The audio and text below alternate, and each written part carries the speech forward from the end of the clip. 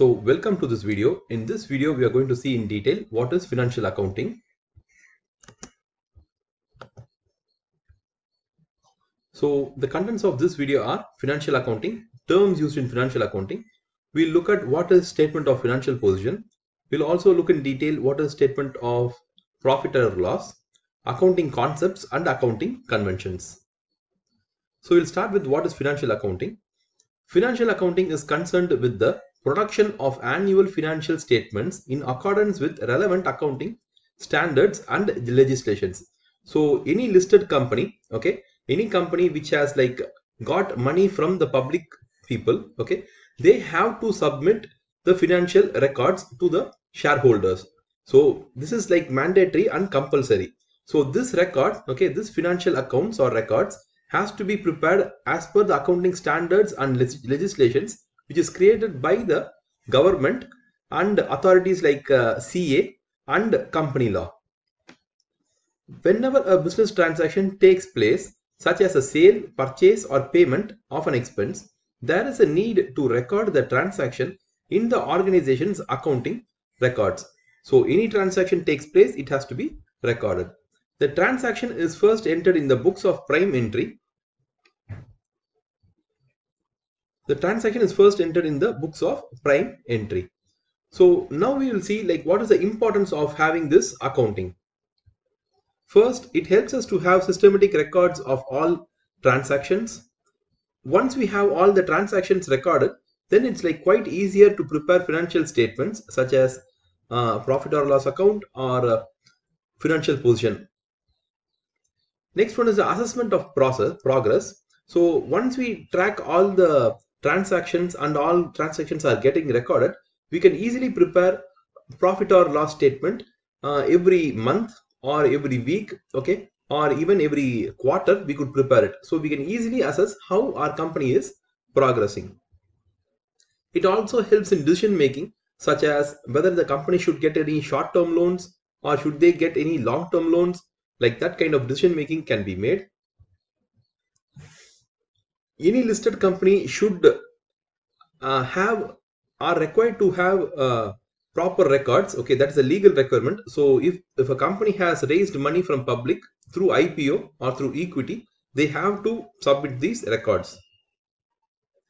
And these records are useful for interested groups such as shareholders, bankers, financiers, tax authorities. To many people, it's very useful.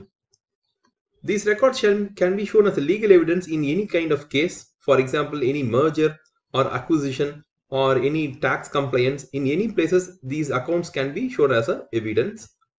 And finally, it helps in the computation of tax, and that has to be paid to the government. Also, in terms of settlement of merger, when two companies are coming together, they have to first check the accounts are proper, then only they will come together and create a new company. For example, if you take a company like Procter and Gamble, Procter would have been a different company and Gamble company would have been different, and they could have been combined together and to create a new company called as Procter and Gamble. So there are many companies which have combined together and created a new company. So these are the importance of having accounts. So now we'll move on to the most important part of financial accounting, the terms used in financial accounting. So only when we know the terms used here, we can speak the language of accounting. So we'll start from the statement of financial position. So what is statement of financial position? SOFP is a financial statement that reports a company's assets, liabilities and shareholders' equity. The balance sheet or the SOFP is one of the three core financial statements used to evaluate a business.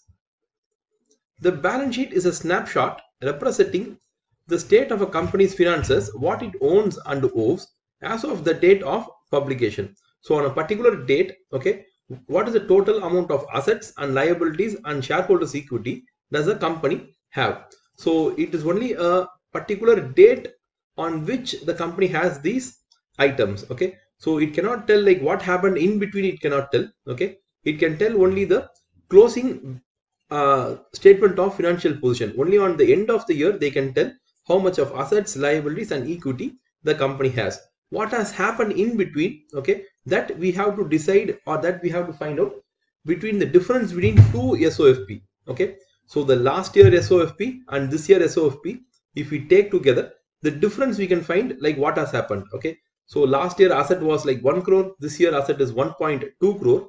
So from where did the 0.2 crore come from? So what asset it is? Okay, so balance sheet are always like a photo, they are not like a video.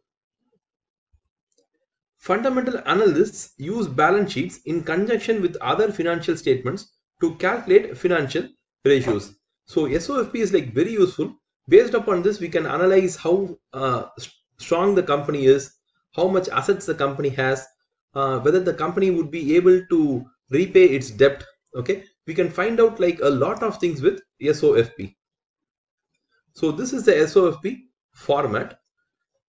So usually the first item would be goodwill, then followed by intangible assets, then property, plant, equipment, financial assets, and current assets. So current assets also, they have a classification. It starts from cash, short-term financial asset, receivables, and inventories. So this is the other part of the SOFP. So we have the equity and liability. So the asset part here refers to all the assets that the company is owning. The liability and equity part is what the company owes to other people. So these are the money which the company has got from the outside people. So if you see here, the capital, which is the shareholders' money, okay, is also considered as a outside money. Okay, it's also considered as a liability. Okay, we can't say it's liability, but it comes on the equity and liability side. Okay, so it is like the company has got money from all these types of people, and it has invested all that money in these types of assets. Okay, so that is about the concept here. So if we take here, equity will consider share capital, revaluation surplus, retained earnings. Liabilities will consider of two types: non-current liabilities and current liabilities. Current liabilities have a list of items, okay, which we will see as we progress in the next videos.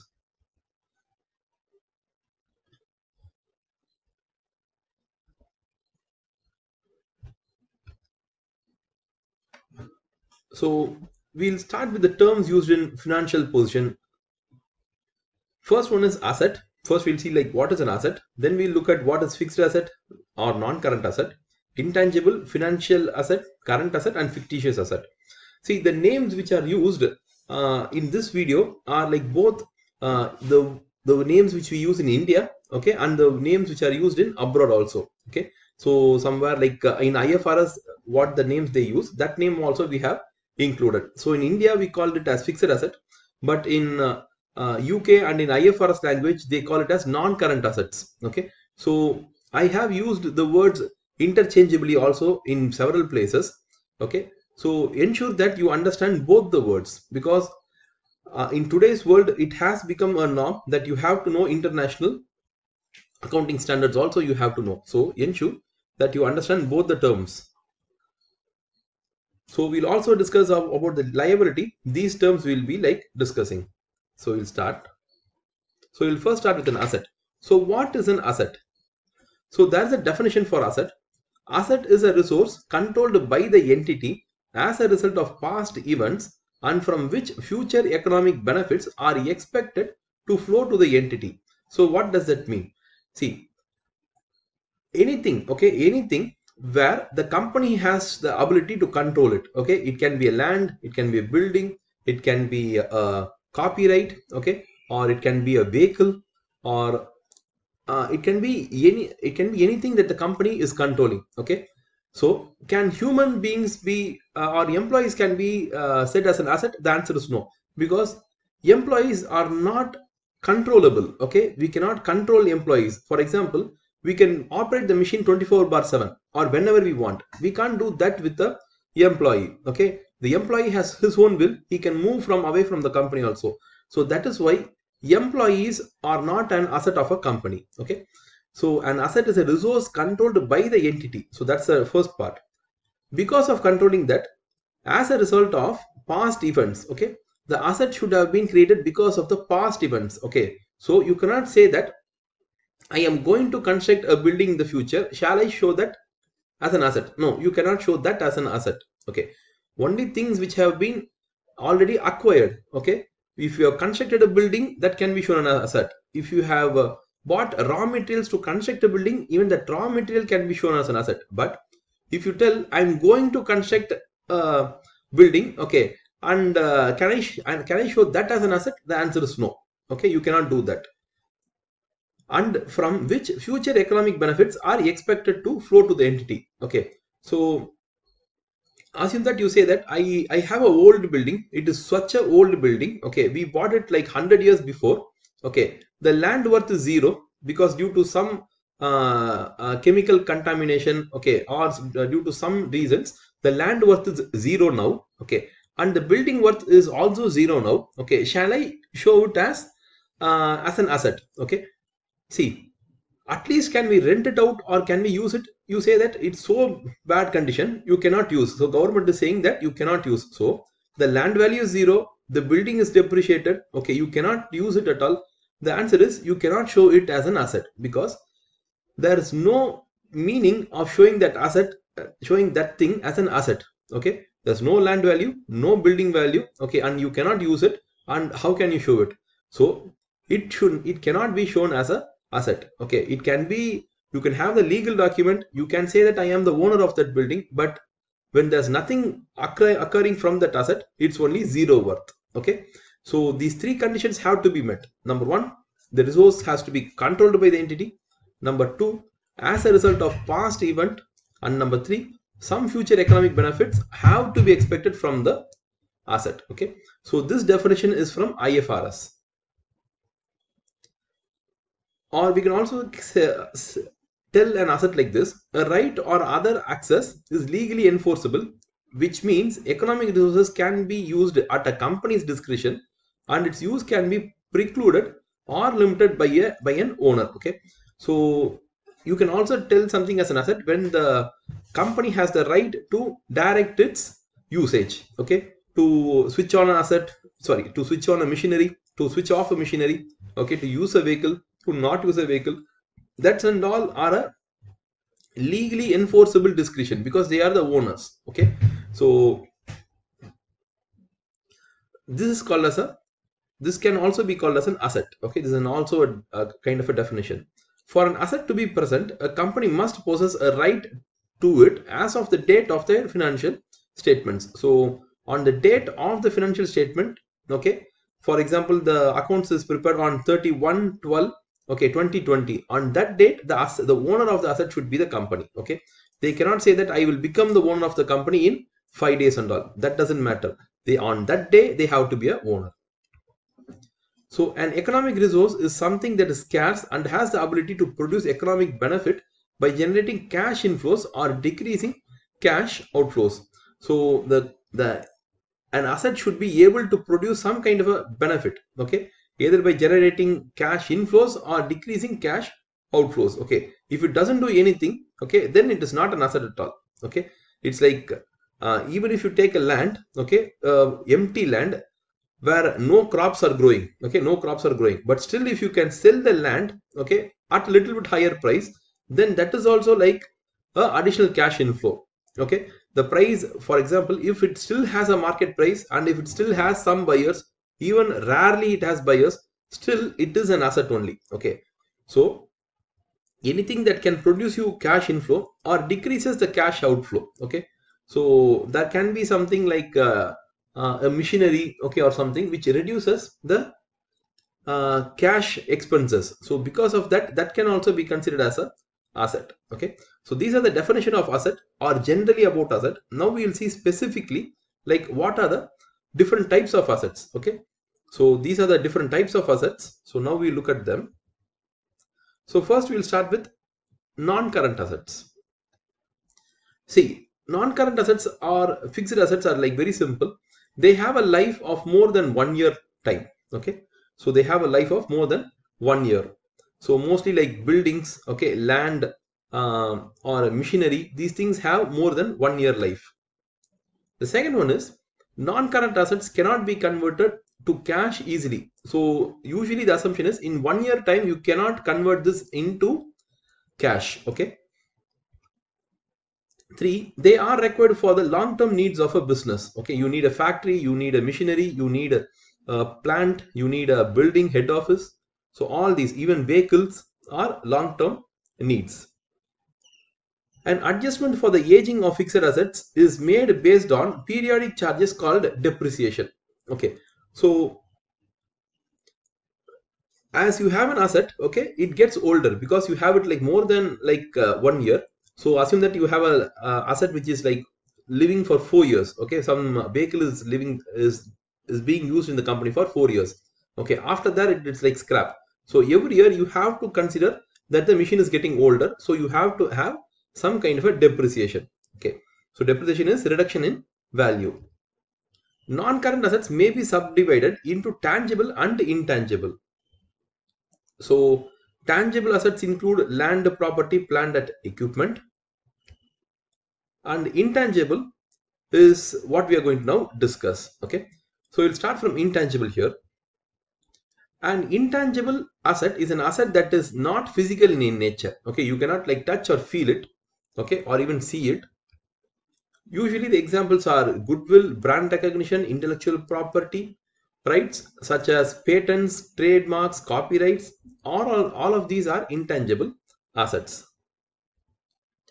An intangible asset can be classified as either indefinite or definite. So again, you can classify an intangible asset here.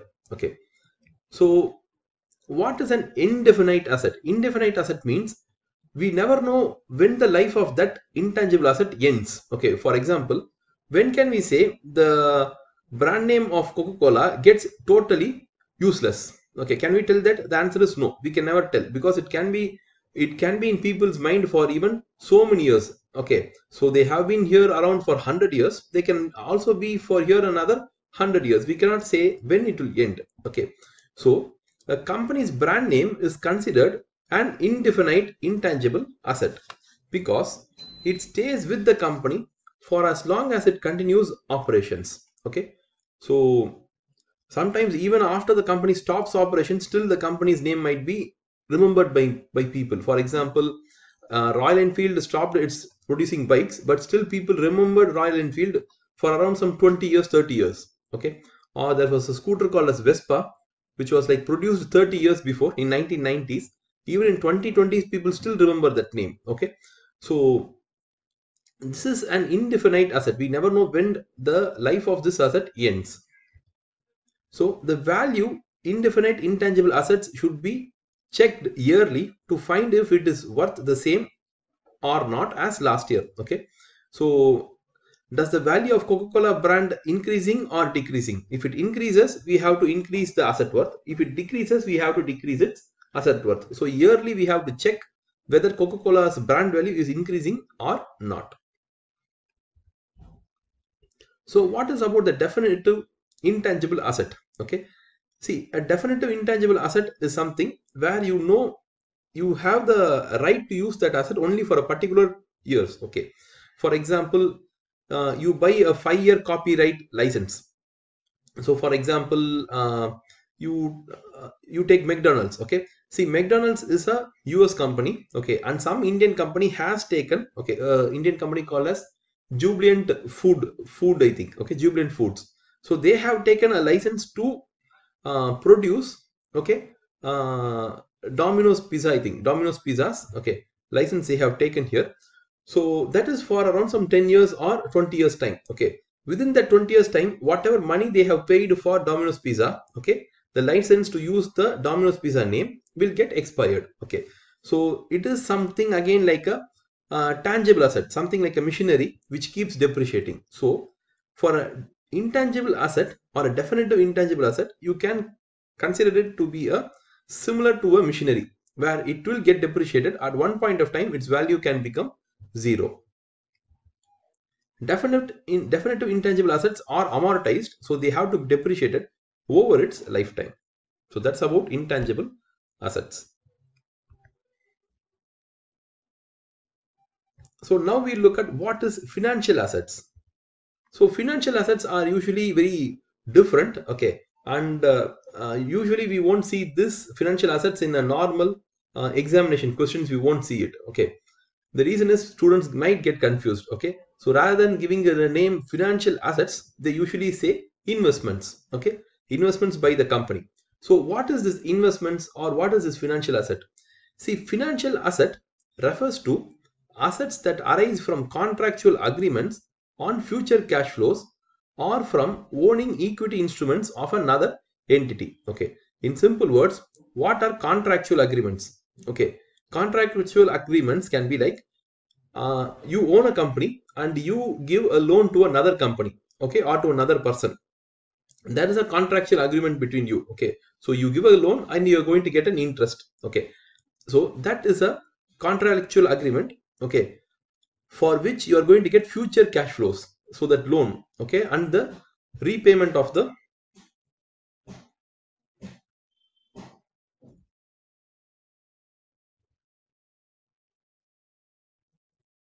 So financial assets also refers to the owning of equity instruments of another entity. So for example, if if your company buys the shares of another company, so that also is called as a financial asset. Okay, it can, in simple words, called as an investment in other companies. So that's about the financial assets here. So types of financial asset can include cash, cash equivalents. So cash we know, but what is cash equivalents? Cash equivalents are like very short term investments. Okay, something like bank. Okay, or any short term instruments like treasury bill. So that can be cash equivalents. Okay, share of another company, debenture or convertible debenture of another company, or contractual rights to receive cash or another financial asset from another entity. Okay, or to exchange financial asset or liability with another entity under conditions that are potentially favorable to the entity. Okay, so it can be also like exchange of shares from one company to another company also, it can be considered, provided this company makes a profit out of such a transaction. Okay, so that is called as a financial asset. So now we look at current assets. Current assets are like very important because they are like very important for a company. So in a company, if you take the non-current assets and current assets play a very huge role. So what are current assets? Current assets are all the assets of a company that are expected to be sold or used as a result of standard business operations over the next year. Okay. So current asset is something that is expected to be like used within a year, or they are going to be sold within a year. Okay. But within a year is the norm here. Okay. Either it's going to be within a year or within an operating cycle. So what is an operating cycle? See, operating cycle means some companies have a financial year of 1 year. Some companies usually have a lengthier financial year, such as like 1.5 years or 1 year, 3 months, like that. Okay, so it can be, we can't say that all companies will produce accounts in every 12 months. Some companies do it for 15 months. Some companies do it for 18 months. Okay, so within that one operating cycle of 12 months, 15 months, or 18 months, the assets which are expected to be used, okay, or expected to be sold are current assets. Current assets are important to businesses because they can be used to fund day-to-day expenses, business operations, and to pay for the ongoing operating expenses. Okay, so suddenly if we have to pay a bill, how can we pay it? Okay, we can pay it by having cash in hand. So cash is a current asset. Okay, or suddenly we have to pay employee salary this month. So how could we pay? We can get money from the bank and we can pay it. Okay, so bank is a current asset. The money that we have deposited in bank is a current asset. On the balance sheet, current assets are normally displayed in order of liquidity. That is, the items that are most likely to be converted into cash are ranked higher. So cash will be the first one. Okay. So the typical order would be like this: cash and cash equivalents, marketable securities such as treasury bills or short-term bonds, accounts receivable. So in India, we use the word bills receivable, okay, or we use the word debtors, okay. But in IFRS or international level, they use the word accounts receivable. So the next one is stock or inventory. Okay, we use the word stock. Normally we use the word stock, okay, but in abroad they use the word inventory. Okay, so be comfortable in exchanging these words, okay, stock or inventory or prepaid expenses. So these are the current assets. So we'll discuss about one of the major current assets a company has, which is called as accounts receivable or debtors. So accounts receivable is the money due to a company for goods or services delivered or used but not yet paid for by customers. So what happens here is the customers have bought goods but they have not paid. So they are called as debtors or accounts receivable or even bills receivable.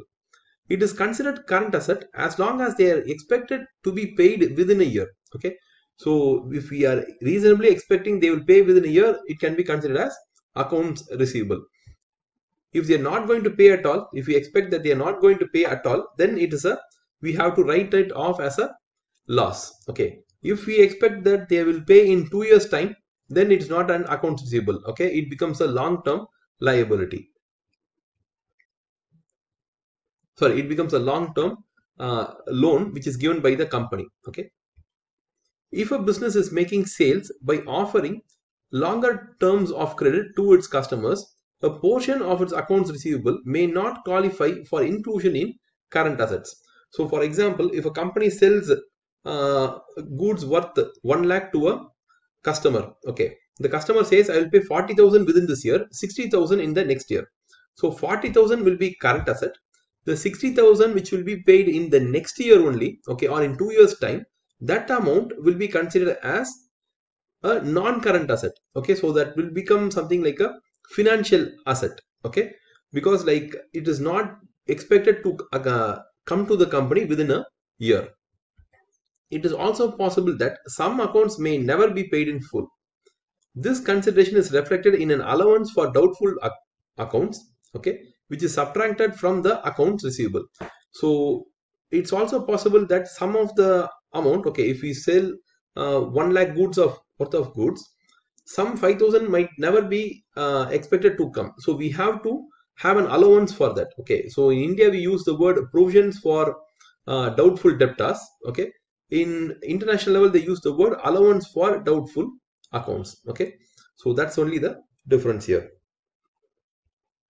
If an account is never collected, it is written down as a bad debt expense and such entries are not considered as current assets. So if someone is expected to not pay at all, those amount will be considered as bad debts. Okay, and we should not show that amount as a current asset.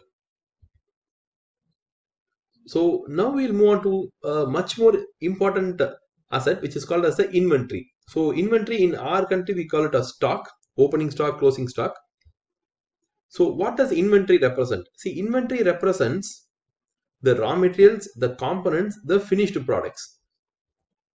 So different accounting methods can be used to inflate inventory, and at times it may not be as liquid as other assets depending on the product and the industry sector. So see, the valuation of inventory can be like differing from time to time. Okay, the problem is inventory is not as liquid as other items, because if you have accounts receivable, okay, or if you have debtors, you can actually pledge accounts receivable and get some money. Okay, in inventory, pledging the inventory and getting money might be difficult, because if you have pledged it, okay, how can you like sell it? Okay, so that there are some difficulties in valuing inventory here. For example, there is little or no guarantee that a dozen units of high cost heavy earth moving equipment may be sold over the next year, but there is a relatively higher chance of a successful sale of 1,000 umbrellas in the coming rainy season. Okay, so assume that you have finished goods, and the finished goods that you have in your company are something like a huge earth moving equipment, okay, a huge, something like a huge lorry, okay, or something like a huge construction equipment. Okay, see, you have like produced it and you have a lot of items in your inventory, but can they sold in the next year? The answer is it might not be. Okay, so only when you can sell it within a year, it is a current asset. If you couldn't do it, it becomes a non-current asset. Okay, so there are like problems like this. Okay, but how do companies account them? It's like unique to each and every company here. Inventory may not be as liquid as accounts receivable, and it blocks the working capital. So the money which you have spent to create the assets are actually blocking the money. Okay, it's like the money gets blocked in the inventory. So you should not have inventory for a long time. You should actually sell it soon and get the money back. And inventory is very unique to every industry. For example, if you take a supermarket, groceries, vegetables and fruits are the inventory in groceries. Okay, the life of groceries is only like three days. Okay, so within 3 days you have to sell, or all of them are perished. Or if you take construction companies, okay, the building that they are constructing, it will take something like 3 years. Okay, it will take 3 years. So for 3 years they will show it as an inventory only, because for a construction company, building is an inventory. Okay, and for manufacturers, okay, for example, a bicycle manufacturer, every bicycle manufactured is a inventory. Okay, so inventory is very uniquely changing from every business to business. Okay, so that's about the inventory concept here. So now we look at another kind of asset, which is called as fictitious assets. See, fictitious assets are like very unique. Okay, fictitious asset does not mean fake or fraudulent assets. Okay, it's not that they are like fake assets, but what it means is the assets which are not actually assets of the company, though these are assets shown in the asset side of the SOPL. Okay, sorry, it's SOFP. I have wrongly typed it. Okay, SOFP. So what does it mean here? See, uh, these are not actually assets. You cannot sell them. Okay, you cannot make money out of them, and they will also not make money for you. Then how can we show it as an asset? Because in accounting, the SOFP, the statement of financial position or the balance sheet, has to tally. Okay, in order to make it tally, we have to put certain huge expenses, okay, on the asset side, so that it will tally. Okay, so you cannot sell these assets and they are like useless. Okay, you cannot use them at all. That's the concept here. Fictitious assets are the expenses which are not fully written off in SOPL, okay, during particular accounting period. These expenses or losses are spread over more than 1 year. Okay, so for example, part of these expenses or losses are shown in SOPL, and the remaining amount will be carried forward to the following years. Okay, so best example we'll put like this. Assume that you have paid for better, we'll see an example here itself. Okay, we have a lot of examples. Okay, see, we'll take preliminary expenses. See, preliminary expenses is when you issue shares, you have to pay a lot of expense. Okay, you have to pay the government, you have to pay merchant bankers, you have to pay for rules and regulations. For everything you have to pay. This amount itself comes to a substantial number. Assume that it comes to around some 10 lakhs. Okay, or just we'll put for sake 1 crore. See, this 1 crore expense, you have two options. Either you put it in the as an expense in this year itself. Okay, but we can't put that as an expense in this year itself, because if you put it, your profit would become very low. Your profit will suffer. So you can't like put 1 crore as a expense in this year. Better what you do, you show it as an asset. You show it as an asset, and you keep on depreciating that for some 5 years or 10 years. Okay, see, either way you have spent the preliminary expense. Okay, the money has gone away from your hand. Okay, but show this expense as an asset. Okay, and every year you depreciate for some 10 years time slowly. So what happens is, rather than showing 1 crore as an expense in a single year, you show 1 lakh as an expense for 10 years. So 1 lakh, 1 lakh, 1 lakh, like that you show for 10 years. What happens is it becomes 10 lakhs. Okay, so every year you show 1 lakh as an expense in your SOPL. In your SOFP, it comes like, first year it looks like 10 lakhs. Okay, preliminary expense which comes on the asset side will be 10 lakhs.